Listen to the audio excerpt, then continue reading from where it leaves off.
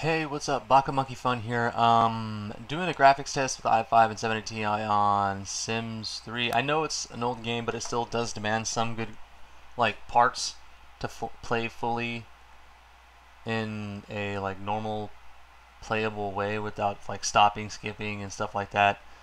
As you can see, I have everything on high. When I'm not recording with Fraps, I'm getting 210 frames a second, around that.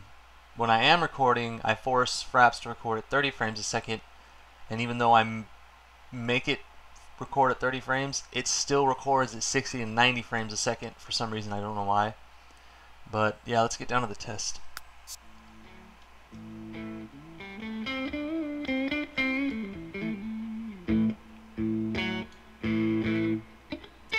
And by the way, I don't overclock my stuff. I don't adjust voltage meters. I just leave it bone factory stock to actually see the raw basic performance of it. I mean, you can always unleash a card and make it better than what it is, overclock it with overclock the gigahertz and stuff like that.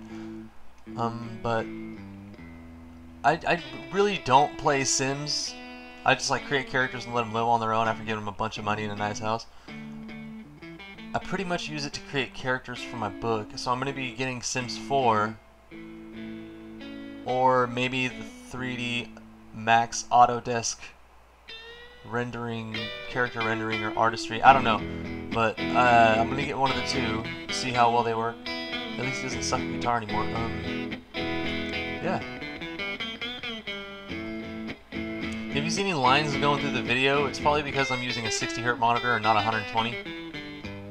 I don't fully understand that, and not to mention I'm using a. It's not an HDMI plug-in. It's old. It looks like. I would say, I can't even remember the name of it, it's so old. So that could be why the graphics are kind of shoddy as well. Cable might not be able to run that kind of hertz, I don't know. But, oh well. I mean, can't complain. I got my dream rig. So yeah, this is a quick graphics test. I'm trying to get a frame rate drop out of it. Recording at 60 still. Okay, that's where we get a frame rate drop, is where we bring the environment. Now it's recording at 30 frames. Maybe it doesn't need to go any higher than 30 frames. Oh, now it's back up at 60. What's Noir up to? Clacking away.